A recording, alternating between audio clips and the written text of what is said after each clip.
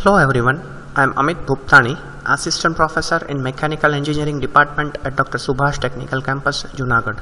I welcome you all on today's presentation related with the subject Operation Research.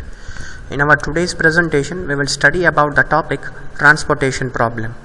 So this is the first lecture related to the topic Transportation Problem, in which we will study about introducing the transportation problem.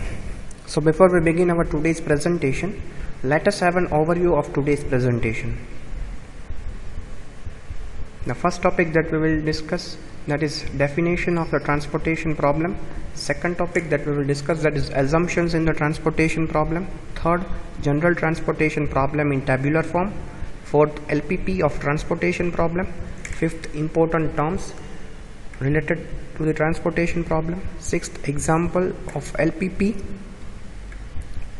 Solution procedure for transportation problem, and last, methods to obtain the basic feasible solution. So let us begin with our first point of discussion, that is definition of the transportation problem. So what is transportation problem? Transportation problem is a special case of linear programming problem, and the main purpose or the main objective of the transportation problem will be to minimize the cost of transporting or the cost of distributing a product from a number of sources to a number of destinations. So transportation problem is a special case whose main objective will be to reduce the cost of transportation of its product from the sources to the destinations. For example, for understanding, let us take an example. There are 5 source point. There are 5 source point.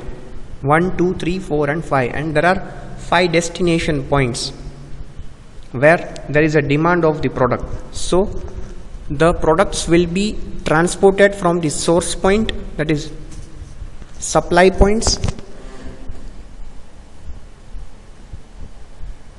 and it will be transported to the demand points. So the cost of transportation from the supply points to the demand points or destination points, the objective of this transportation problem will be to minimize the cost.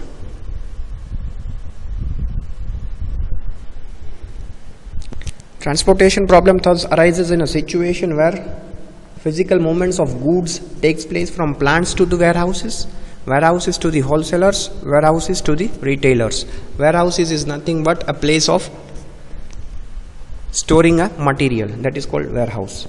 So at that situations where there is a physical movements of goods from plants to the warehouses, at that time transportation problem arises. So main objective of our this transportation problem is nothing but to reduce the transportation cost or the cost of distributing a product from the source to the destination. Source is nothing but a place at which you are having the items that is stored and that is transported or that is sent to the places where the demand is there. That point is called destination point.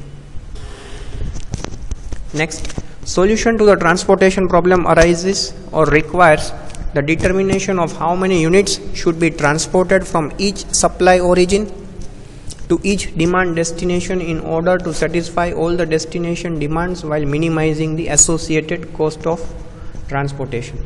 So the main aim of the transportation problem will be how much units or how many units should be transported from each supply point to the destination points in order to satisfy the demand of the destination points, such that the cost is minimized for doing such transportation from the source point to the destination point. So transportation problem's task is to reduce the cost of transportation, and how that distribution will be done, how many units will be distributed or that will be transported from the supply point to the demand point, such that demands are met at each and every destination points. So that is the task of transportation problem. Next, assumptions in the transportation problem. So the total quantity of items available at different sources is equal to the total requirement at different destinations. So in this problem of transportation, there will be a source point and there will be a destination point. So the total quantity that is available at each should be equal to the total requirement at different destination.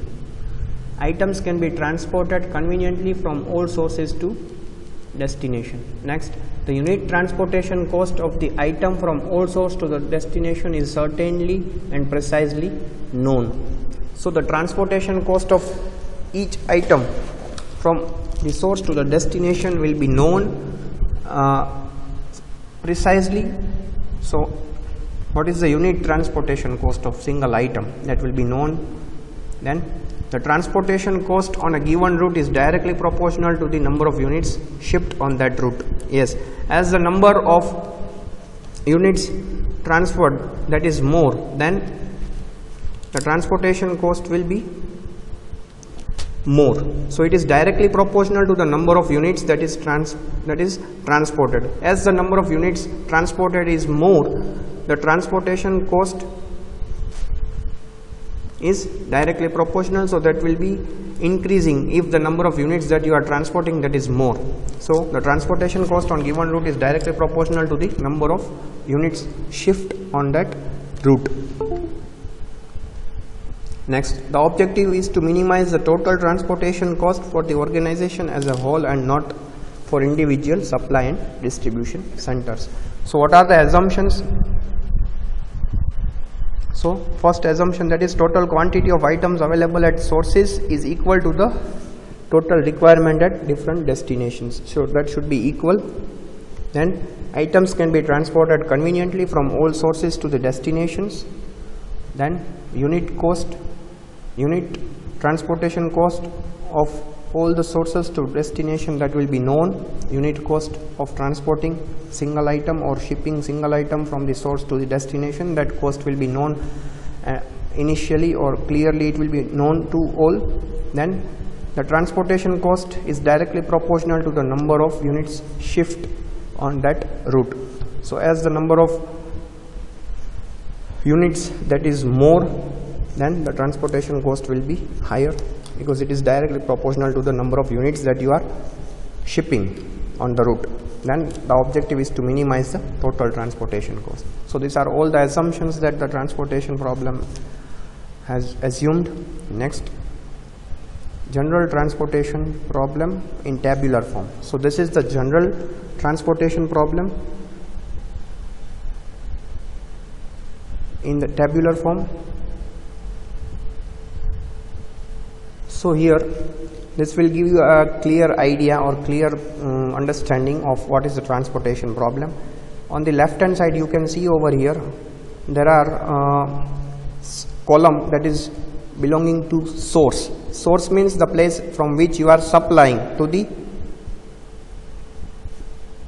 demand points or destination points. So there are, suppose for example there is S1 source, so the capacity will be given at the right hand column, that is in the capacity column. Here it will be given what is the capacity of that source point, how much capacity is there of that particular source to transport the items or the product to the demand points. And here it is given the demand points or destination points, D1, D2. So the demand of each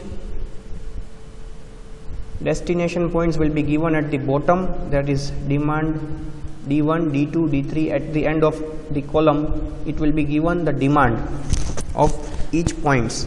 So this should be equal, supply should be equal to the demand. So this condition is called RAIM condition. Here in the table you can see C11, C12. So this term is defined as an unit cost or cost of transporting 1 unit of item, that will be mentioned very precisely and certainly it will be mentioned. So this is C11, C12, that shows you the unit cost of transporting single unit of item. This X11, X12, that represents number of units to be transported. So this is all about the general transportation table, in which you will be given a source point as well as the destination points, and the capacity of each source points will be given at the end of the row, or it will be given at the last column, that is column belonging to the capacity. So the source S1's capacity will be given over here, source S2's capacity will be given over here. Similarly, there are n demand points, so the demand of each points will be given at the end of the each column. So for example, for this demand point 1, its demand will be given at the end of the column, that is D1, D2, and for the problem to be balanced, the condition is SI is equal to DJ. So that is called Riemann conditions, where supply is equal to the demand. Next, so this is the description about the table. In the table, each source has one row and each destination has one column, that we had seen in the table. The capacity of each source is shown at the end of each row, yes, that is shown at the end of, and each destination demand is written under its corresponding column. So the unit cost to ship from each source to each destination is written in the upper right hand corner of a cell. This is the unit cost of transporting, and that is written at the upper right hand side of the cell.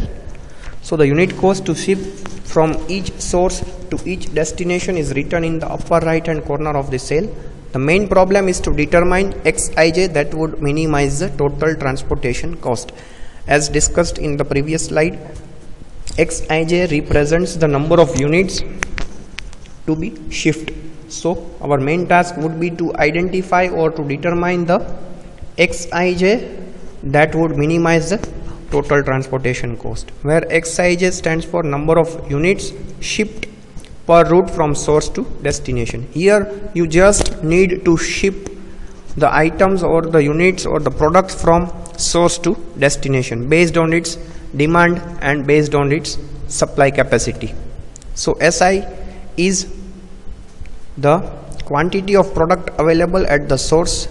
This is a general form. SI 1 I is equal to 1, 2 and up to M.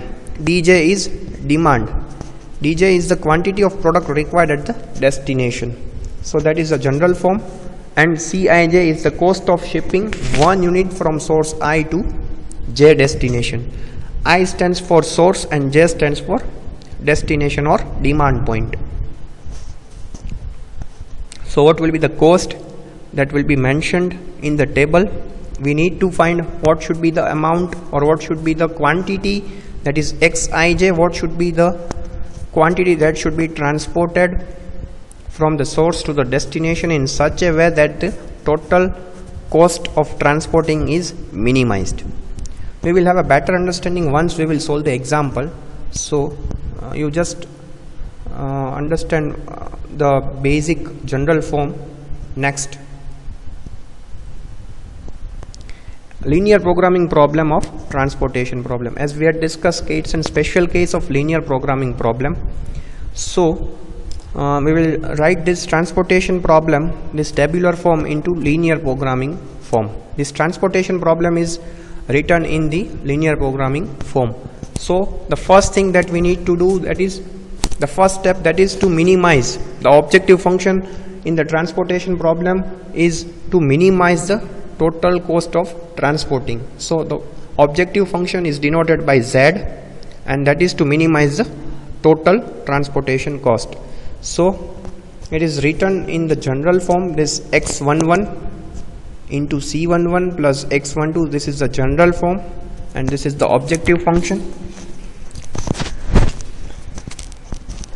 Then subject to constraints. So the constraints means nothing but restrictions, certain limitations which is supposed to be satisfied. So subject to constraints, that is xi1 plus xi2 plus is equal to si. Si stands for supply points. So whatever are the quantities that is transported that should be equal to the supply points. Suppose from source 1 that is transported, that is 7, then it should be equal, that transported quantities should be equal to the constraint. And suppose for the source 1 we are having 7, capacity of source 1 is 7, so the number of units that is transported, that should not be more than that should be equal to 7 only. So total supply from ith origin to all the destination is equal to total quantity produced at the ith origin. Third, that is demand constraint. Okay, whatever is the demand, that should be equal to, or whatever the quantity that is transported, that should be equal to the demand. So total quantity transported at the jth destination from various origins should be equal to the quantity required. So the quantity required, or the demand, that is 50. So the amount that is transported, that should be equal to the 50. And fourth, that is Xij is greater than or equal to 0 for all I and j. So Xij is number of units that is transported, and that is non-negative value, so it is always greater than or equal to 0. So the general mathematical model that of LPP, so the general mathematical LPP model of transportation problem can be written as minimizing the objective function, that is total cost, that is written as z is equal to sigma I to 1 to m and sigma j to m Cij Xij, subject to the constraint, that is capacity constraint and requirement constraint, that should be satisfied. Some important terms that are used in transportation problem. First one, feasible solution. So a set of non-negative values, yes, Xij is a non-negative value and that is greater than or equal to 0. It will not have any negative value, subjected to Ij, that is 1 to m and j is 1 to n. That satisfies the second, third and fourth condition. The second condition was the supply constraint, third was demand constraint, and fourth was Xij is greater than or equal to 0. So it is called a feasible solution to the transportation problem. So for feasible solution to exist, it is necessary that capacity equals to total demand, and that is supply at source is equal to demand at destination. This is called Riem condition. So the solution to be feasible, first criteria that must be satisfied, that is Xij greater than or equal to 0, then supply constraint and capacity constraints should be also satisfied, and fourth is there should be non-negative value of Xij, and Riem conditions also should be satisfied for feasible solution to exist. So Riem condition is nothing but supply is equal to total demand. Next term, basic feasible solution. So and solution to be basic feasible solution. So once you have obtained the feasible solution, and feasible solution with an allocation of m plus n minus 1 number of variables is called basic feasible solution. So to obtain the basic feasible solution, one must have an allocation of m plus n minus 1 number of variables. There should be an allocation of m plus n minus 1 variables, where m and n are variables, that is m stands for number of source point and n stands for number of destination points. So there should be an allocation of m plus n minus 1 number of variables, and this is called basic feasible solution. Next, optimal solution. Our main task will be to obtain the optimal solution. So how we can obtain the optimal solution? A feasible solution is said to be optimal if it minimizes the total transportation cost. So the first step will be to obtain the feasible solution, then its main objective will be to minimize the total cost of transportation from the source to destination. So this is all about the important terms that is used by the transportation problem. Next topic of discussion, example LPP of the transportation problem. So this example will give you a better understanding of how the transportation problem is written in the linear programming form. So we are having one table in which the data is given. In the left hand column value, there is a factory in which there are 3 factories. Then we are having the value of warehouses in which there are 4 warehouses, and at the last column we have given the capacity. So here total number of source or supply points, that is 3, that is factory, and demand points where the requirement is there, that is warehouse over here. So there are 4 warehouses and there are 3 supply points. So factory 1's capacity is given at the end of the row, and that is 11. Second factory, that is F2, its capacity is given at the end of the row, that is 13. Third factory whose capacity is given at the row, that is 19. And we are having 4 warehouses whose demand is given at the end of the each column. So for the warehouses W1 the demand is 6, for warehouses 2 the demand is 10, for warehouses 3 the demand is 12, and for warehouse 4 the demand is 15. So now how this problem can be written in the linear programming problem or in the linear programming form, we will see in our next in the next image. So let Xij represents the amount of quantity that is transported from the source to the destination j. The objective here will be, as we had discussed, the objective function will be to minimize the total transportation cost.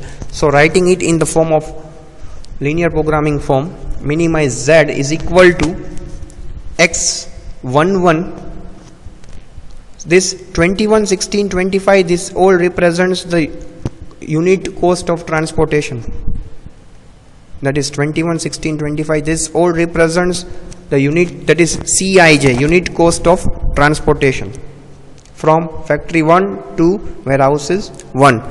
This 16 represents unit cost of transportation from factory 1 to warehouse 2. So this represents you the unit transportation cost. So writing in linear programming form, 21x11, here we haven't found out right now what is the amount of quantity of the product that is transported. So 21x11, 16x12, 25x13 and 13x14 plus 17x21, 18x22, 14x23, 23x24 plus 32x31 plus 27x32 plus 18x33 plus 41x34.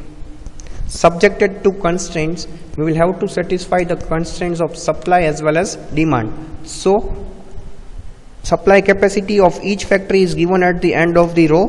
So for first factory we must satisfy the constraint that is equal to 11. So that is 21, 16, 25 and 13. These all are the unit cost of transportation. So x11 plus x12 plus x13 plus x14 is equal to 11. Second constraint, that is x21 plus x22 plus x23 plus x24 is equal to 13. And third constraint, that is x31 plus x32 plus x33 plus x34 is equal to 19. So these all are the capacity constraints. Then demand constraints or requirement constraints. So x11 plus x21 plus x31 is equal to 6. Here at the end of each warehouses, its demand is given at the end of the column. So at the end of the column, for the W1 warehouse, its capacity is 6. For W2 its capacity, its demand, its demand, not capacity. For warehouse 3 its demand is 12, and for warehouse 4 its demand is 15. So requirement constraints can be written as x11 plus x21 plus x31 is equal to 6, x12 plus x22 plus x32 is equal to 10. Then for the third warehouse, it can be written as x13 plus x23 plus x33 is equal to 12, and for warehouse 4 it can be written as x14 plus x24 plus x34 is equal to 15, and xij is greater than or equal to 0. So to obtain the feasible solution, one must satisfy all these 4 constraints, that is supply constraint, requirement constraint or demand constraint, and this objective function, and xij is always greater than or equal to 0, that is non-negativity constraint. So this is how you can write the transportation problem in linear programming form. Next, solution procedure for transportation problem. So the first step for solving the transportation problem will be to develop an initial basic feasible solution to the problem which satisfies all the constraints that we had discussed. Second, examine whether the initial solution is feasible or not. So you will have to check, or you will have to examine whether the initial solution that obtained, that is feasible or not. So the condition to examine is, or to check whether the solution is feasible or not, is the solution is said to be feasible if the solution has allocation in m plus n minus 1 cells with independent solution. So the solution can be feasible only if the allocation is in the form of m plus n minus 1. Then third step, test whether the solution obtained in step 2 is optimal or not. So optimal solution, for that we will have to study about different methods to obtain the optimal solution. Next, methods to obtain the basic feasible solution. So before finding the optimal solution, the first step for any transportation problem will be this, that is to obtain the basic feasible solution. So which are the methods that are used to obtain the basic feasible solution, we will discuss in this. The first method that is used to obtain the basic feasible solution, that is northwest corner method, which is used to obtain the basic feasible solution. So this method is the simplest of all the methods and which is used to generate an initial basic feasible solution. So various steps are discussed over here. So the first step to solve the example using northwest corner method, first step is select the upper left hand corner cell of the transportation table. So you will be given a transportation table. So the first step is the selecting the upper left hand corner cell of the transportation table and allocate as many units as possible equal to minimum between supply and demand requirement.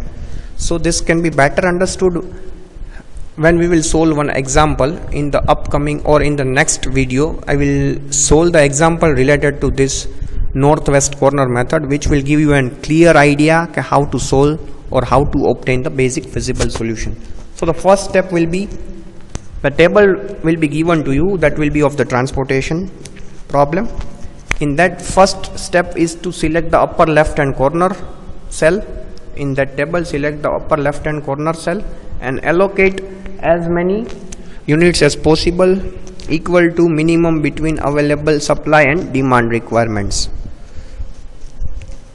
So for example, the supply of source S1 is 12 and demand at the first point D1 is 10. So from that, whichever is minimum, 12 and 10, so the minimum is 10. So allocate that value at that upper left hand corner cell of the transportation table. This is the first point that we are discussing. Second, adjust the supply and demand numbers in respective rows and column allocation. So once you have allocated in the upper left hand corner of the cell of the transportation table from the supply and demand, whichever was the minimum, that value that you have allocated, then accordingly adjust the supply and demand numbers in the respective rows and columns. So this is the second point. Third, if the supply for the first row is exhausted, then move down to the first cell in the second row and first column and go to step 2. Then if the demand for the first row and column is satisfied, then move horizontally to the next cell in the second column and first row and go to step 2. I can understand that this is a bit difficult for you to understand in the steps that are given, but once we will solve the example in the next video, you will be in a completely clear idea. You will have the complete idea, or you will have the clear idea how this method is used to obtain the basic feasible solution. Okay, so I'm stopping the lecture over here. We will continue in our next presentation about northwest corner method with the one suitable example which will help you to understand a better way, in a better way. So this is all about today's presentation. Thank you.